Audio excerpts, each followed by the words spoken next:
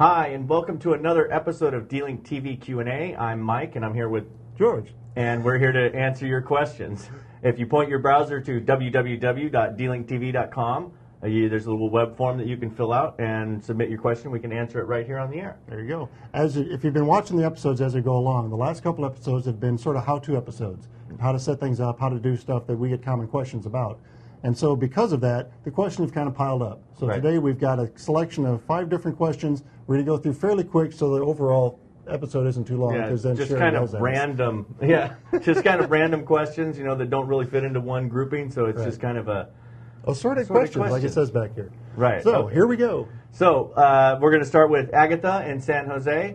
She says that she has several computers on her wireless network and all connect to the internet. Is there a way to share files between the computers? Right.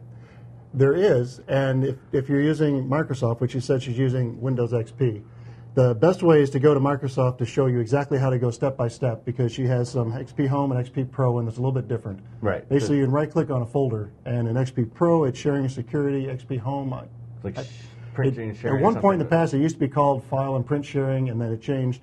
But the key here is we really strongly recommend you do not set up sharing for a laptop, because if you take that laptop out of your house to, say, a hot spot, a coffee shop, a bookstore, then you're potentially sharing your files with everybody, not only in the store, but out in the parking lot within wireless range. Right. And that's not a good plan. Yeah, and you don't want to have to go in there and unshare them every time. Because you'll never remember to turn it back off. Right. So we recommend. There you go. The DNS323, a network-attached storage device. The beauty of it is you can set up multiple accounts, each with different permissions for file sharing. You can set up FTP, as you see in one of our earlier episodes, so you can share it when you're out on the road. So if you are at Starbucks, you could get to your FTP stuff. And so everything can be stored on one central spot, so all your computers can get to it, including your media players can get to it to view your pictures, your music, your movies, things like that. So, well, and the other thing is if you're doing the file sharing through Windows, that computer has to be on. Right. And so you're going to have to go turn on that computer where this little guy just sits there and runs. Because he's designed to be left on all the time, whereas your computer really isn't. And eventually the fans are going to start squealing or dying, and bad things happen if you leave them on forever. Yeah. Plus it burns a lot of electricity, and that's a bad thing. And that'll raise your bill. Yeah. So go with the DNS323. There we go. There we go. Moving right along. Okay. So John in Raleigh, North Carolina asked, how can I set up a wireless home without a router? There you go. So I take it that John's asking about, say, maybe he has a wired router with his computer connected and he wants to connect to another. Or even without a router. He could have a desktop computer plugged directly into his cable or DSL modem. And if you go under network connections, again, assuming it's Windows, there's a network sharing tab you can go to. Right. And that basically bridges your connection out to another port. And so say you plug a wireless card into that desktop, now all your traffic can go in the wired port and then back out the wireless. Right. But again, this means that PC has to be on. You're burning the PC's resources. Right. Because it's going to slow down. Either your connection's going to slow down because of stuff happening on that PC, or the PC slows down because of stuff happening on the connection. Right. And you don't get the stateful inspection firewall, the nice security, WPA2, all that good stuff, and all the cool features that come with the router, like dynamic DNS. He might be connecting. He might be connecting like his PC to a media player, and then that would still be in an ad hoc mode. But that still sounds to me like he's got his computer directly connected to the cable modem, which I highly recommend you don't do. And when you look at it, by the time you go and buy a wireless card to plug into your desktop, there are wireless routers out there that aren't a lot more expensive, and you get a lot more capability. Yeah. While we'd recommend the DIR655, the top of the line, gigabit, WYZY-fast, QoS, all that good stuff, there are other D-Link products out there that are quite a bit less expensive if you're looking for just a budget, short-range connection. You don't need the reach. You don't need the speed. Right. You still get the firewall, which we'd really recommend. Turn on your security, set a password on it, and then you don't have to worry about it. Yeah, absolutely. So, I mean, it's to protect your files and your PC.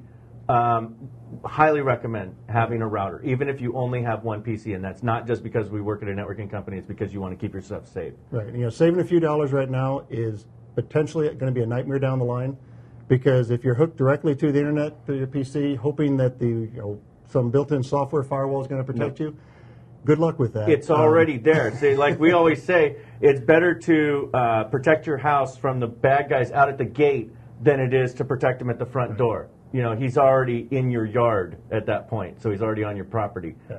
So that's the same kind of thing with your router. You'd rather stop him with a hardware solution out there than let some software try and fix it. So, and considering you're probably going to own the router for several years, take a long look at the difference between the super budget one and one that costs a little bit more money but gives you a lot more capability. Right. Because you're going to live with it for a while. So, well, we use the word future proofing. If you buy like the DIR 655 now, which is 802.11n or draft 802.11n, you're going to be future proofing. It has the gig ports and all that stuff. So, in the future when you do have more content that you're moving around, you have that capability.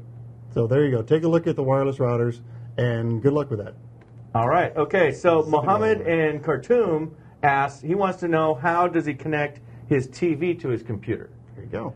So speaking of media players, right here on the bottom we have the DSM 520. This is our top-of-the-line high-definition media player. Right. And the basic idea is there's a 320 and 520 family. 320 standard def, 520 is high def. 320 RD also includes a DVD player and a card reader. And a card reader. And yeah. Right, so the trick is these guys plug in, there's connections on the back that plug directly into your TV. Composite component, HDMI, all the good stuff. Audio. And then they have either a wired or a wireless connection. A little antenna pops up here behind the coffee cup. And so that allows you to connect either wired or wirelessly across your home network to your PC and then from there out to the world.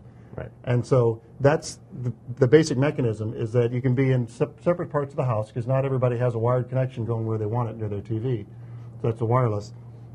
And it lets you take whatever media you've got on your computer. Maybe that's pictures, music. I know have tons of music I'd like to be able to play. Yeah, music.